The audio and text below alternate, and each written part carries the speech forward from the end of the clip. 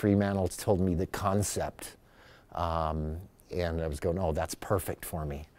Because at that time, I was getting really well known for a style that I was developing, and that was like a lot of movement to photographs and photography. I would take images and I would combine strobe with tungsten, and then I'd put the shutter speed of my camera at a slow shutter speed, like 1/8 of a second or 1/30th of a second, and through the movement, it would blur and it would become soft, and you'd have these like striking like movement to pictures.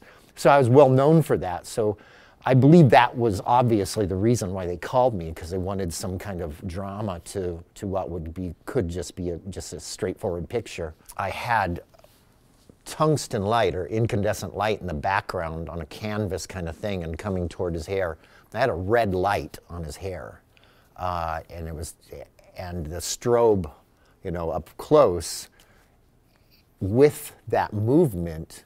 I remember that it was really beautiful. I shot the album cover in color, and I remember getting the film back and looking at the chromes on a light box and just going, wow, these are gorgeous. So I was kind of shocked later on, months later, when I actually saw the album cover and saw it in black and white, and that they even kind of pixelated it, because I thought there was probably different directions they could have gone with it. So that's something probably has never been shared before. Personally, I thought it would have been better in color. Yeah, it was dynamic in color.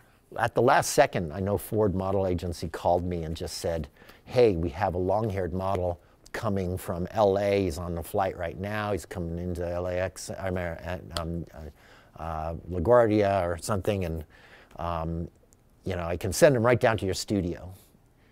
And I said, do it, you know. And he came in, and he was perfect for the shoot. His name was Sean Cross, and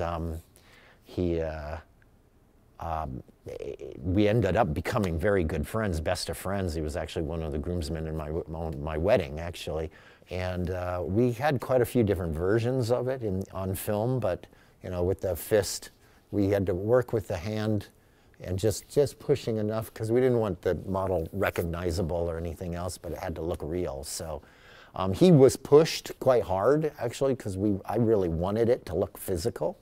So he was pushed really hard, you know, each and every time, but he was never punched, per se. This is the kind of camera I shot the job with. It's a Hasselblad. It's a 2¼ by 2¼ inches by 2¼ so it's square format camera, perfect for taking album covers. So not only that, it was my favorite camera to do commercial images at the time. So, and it's kind of a tough camera to use, actually, but I got to, you know, it became like an extension of my arm because I shot with it all the time. It actually, if you look down in it, everything's reversed. So, you know, whatever direction you go, you have to go the opposite directions, and it's a